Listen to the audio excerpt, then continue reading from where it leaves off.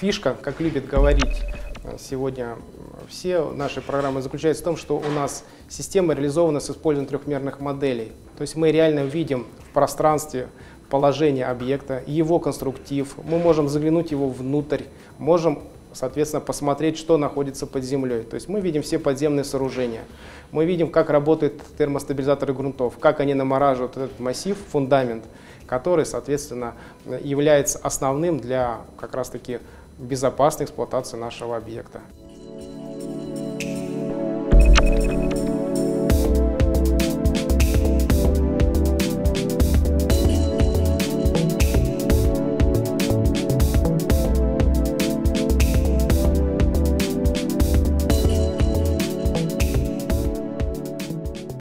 Программа показала себя успешной. Но уже сегодня можно сказать, что подготовка того же самого экспертного заключения или построение прогнозных моделей у нас процентов, наверное, на 20-30 мы уже работаем более эффективно.